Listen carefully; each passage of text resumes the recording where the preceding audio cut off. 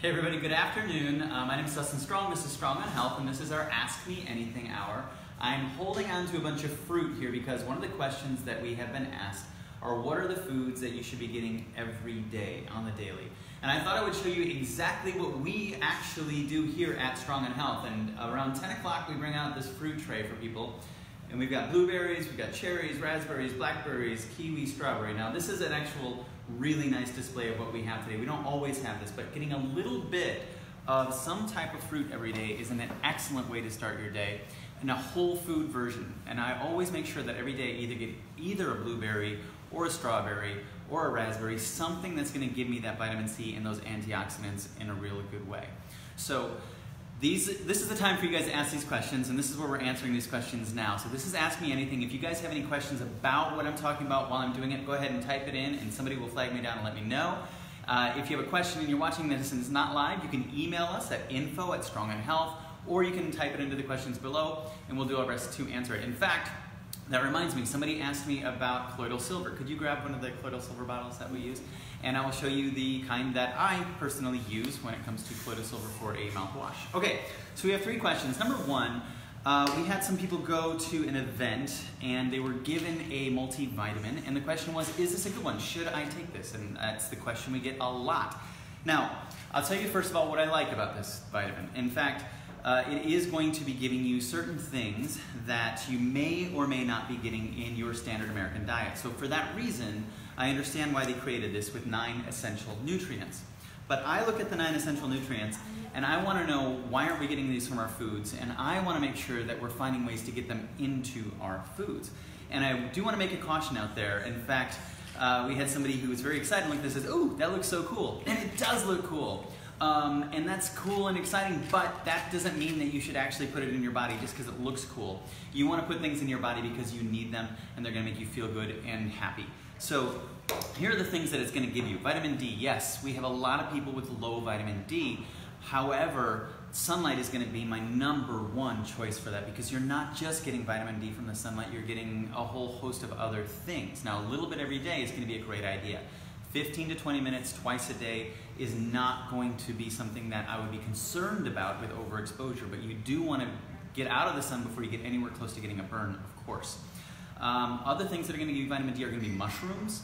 They're going to give you a great source of vitamin D, and things like cod liver oil are going to give you vitamin D as well. So keep an eye on that, but this gives you a good range, about 2,000 international units, so I think that that's probably somewhere in a good pocket, although I do think there's better ways.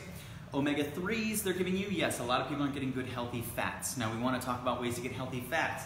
Now, going back to the other question about what we eat every day are raw nuts and seeds. I talk all the time about walnuts, of course, because they're a great source of your omega-3s and a whole bunch of other things. In fact, if you were to eat walnuts instead of taking this, you would get the omega-3s, you would get the folate, you would get the iron, you would get the vitamin E, a whole food vitamin E, which means all of the tocopherols and tocotrienols. You would get magnesium and boron. So most of this would be satisfied just by eating some walnuts, but also you can get them from other things like pumpkin seeds. Pumpkin seeds are one of my other favorites, absolutely. Thursdays are my day to eat pumpkin seeds. They're going to give you a whole host of amino acids. They're going to give you zinc. They're going to give you magnesium. They're going to give you most of these, plus other ones that I don't think people are getting necessarily enough of. I don't see zinc on here. And many, many, many times when I'm talking to people, I'm finding that they're just not getting enough zinc in their diet. And the more you're exposed to things like viruses, the more your body needs zinc. But you need zinc for a whole ton of things in your body. So this is helpful in filling in some of the gaps, but this is why we like whole foods. Whole foods are going to give you all these plus a few other things. The ones that you want to focus on are vitamin B12.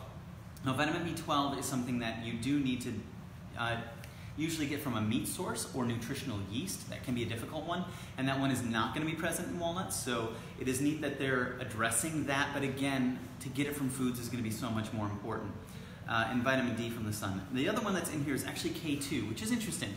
When you get the D, you do want K2 with it, and believe it or not, my favorite source of K2 is actually butter. And that's why one of the other things I do every day is I do put bulletproof coffee and I put butter in my coffee, because that's the K2 that I'm getting every day. So that way I'm getting a little bit of everything over the course of the day. So if you start with the fruit, you get a little bit of butter in there, and you get tons of raw nuts and seeds, you're covering most of your micronutrient needs. You're getting your protein, you're getting your fiber, which is incredibly low in most Americans, and you're getting a good healthy fat, which your body definitely needs in abundance, okay? The other things that I would say if I was gonna choose some dailies would be eggs. Eggs are a great source of so many proteins and nutrients, and in fact the fat-soluble nutrients, vitamins A, D, E, and K, are gonna be in the yolk. So you wanna go to good healthy yolk, and avocado. Avocado is gonna give you all kinds of fiber, it's gonna give you potassium. Potassium is a major component that is missing from this one as well, that you're gonna get better from foods. And magnesium, again, is another one you're gonna get from avocados. So back to potassium, the other food that I try to get in fairly regularly, and this is represented also in the blue zones. The blue zones are areas where people live the longest, they have the lowest rates of obesity, lowest rates of heart disease, lowest rates of cancer. That's gonna be beans. Beans are gonna give you a great source of fiber, great source of potassium, and a great source of magnesium. These are the major micronutrients that tend to be missing from our American diet. And so when we're going around with Healthy This Way initiative and finding all these restaurants, and we're identifying different things from the menus, that's what we're focusing on. What are these foods that are gonna deliver us these micronutrients that are missing? Which of these menu items are gonna give us magnesium? Which are gonna give us potassium? Which are gonna give us fiber? These are major things that we have to have every day, and they just don't seem to be represented in most of the things that we're eating, so we wanna find those and include them on a daily. So beans, nuts, avocado, some fruit, a little bit of butter, eggs occasionally. You're covering a lot of the things that I would try to get in almost daily. Now, what we didn't talk about are vegetables. You need a lot of green vegetables, of course.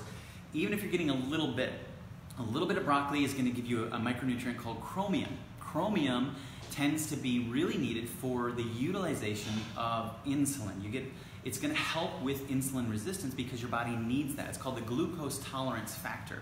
Broccoli is a great source of that. So I do try to get a little bit of broccoli in there almost every other day as well. And of course, as many green leafy vegetables and variety. You want to get variety. I know that it was a long answer, but somebody asked me, what are the foods we have to have in our diet? And these are the reasons. So even if you're rotating through these different things over the course of a week, you're going to give yourself a good variety for those. And finally, we had a question about Primal Kitchen. Oh, actually, did you bring the, oh, thank you. Yes, so for the person who was asking about it, there's a company called Nature's Right, and they do a great job of doing a colloidal silver with peppermint. And so that's one of the ones that I tend to keep around here. I'm not saying I would sell it for people, or, I'm not like promoting them. But to answer your question, it's the one that I use, so they're worth investigating and looking into for yourself. Okay, Primal Kitchen.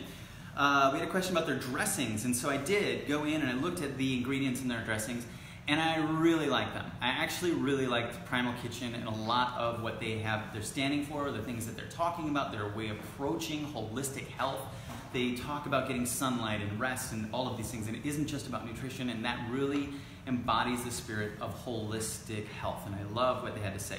So I wasn't surprised when I looked at the ingredients in their dressings, their salad dressings. There were things like nutritional yeast, which we're gonna get our vitamin B12 from if we're not getting it from a meat source. It had organic ingredients, it had avocado oil. So really good ingredients in the Primal Kitchen dressing. So if somebody's gonna ask me if that's okay with me, definitely. It's probably gonna be the dressing that I'm gonna use going forward if I find it to be something that tastes good, because I really, really found it to be impressive. So great work, Primal Kitchen people. Thank you for providing such an amazing product. Do we have a question coming through? We do. Any options for dairy-free? Dairy-free meaning daily or for dressings? Is this on the dressing question? Do we know, what's that? Oh, butter. Okay, thank you. Yes. Okay, so sometimes people get concerned about butter because they're worried about dairy, and they're worried mostly about the lactose, which would be the milk sugar that could be in there, or they're worried about the protein that could be in there. It could be the casein protein. So for those people, the first thing I would suggest is check out ghee. Ghee is clarified butter. That means it's only the fat of it. So that way you're removing any worry about the lactose being in there, any worry about the casein being in there, and you still get a great fat content. Avocado oil is a really good option, and so is coconut oil for healthy fat. But for K2, okay, so here's the thing. You need K1 to be able to make K2, and you're going to be able to make K2 if you're getting a lot of your green leafy vegetables. So that's the way you're going to make it yourself. But to get a direct source of K2, I just use butter as an easy one. So I don't, on the top of my head, honestly have a vegetarian or dairy-free version to be able to get that, other than possibly ghee would be the best option for that. Hope that satisfies your question. Any other questions that we have? Great. Thank you guys for watching. Really appreciate it. I hope that answered all your questions today. And anytime you have any product and you want to know whether or not I would take it, or why, or what questions we're looking for, what foods I would be eating on the daily or not, please just keep those questions coming in to info@strongonhealth. Type them in here, and keep watching and share this video with your friends. Thanks guys. Have a good one.